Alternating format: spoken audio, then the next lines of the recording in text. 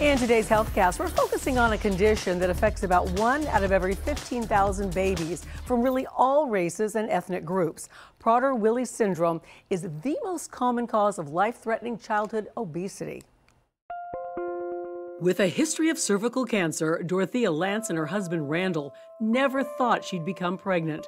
When it did happen at the age of 37, she began another difficult journey. And when he was born, it was like, bam, the shoe dropped.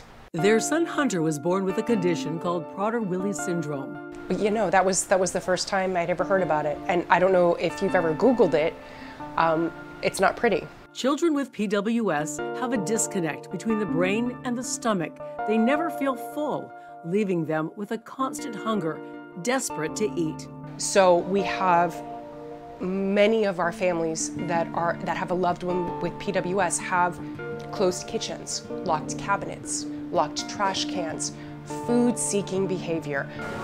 Yay! You know, it's not their fault.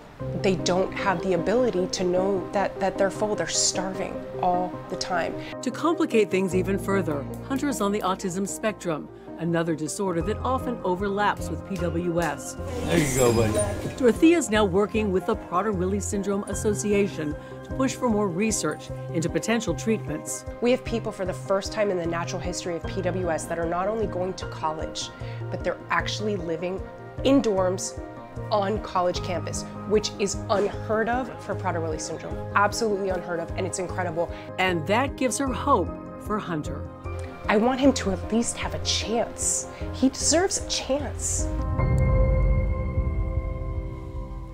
He does indeed. Efforts to help and develop these viable therapies for PWS have sort of hit some stumbling blocks along the way, but right now there are a few drugs in the FDA approval process.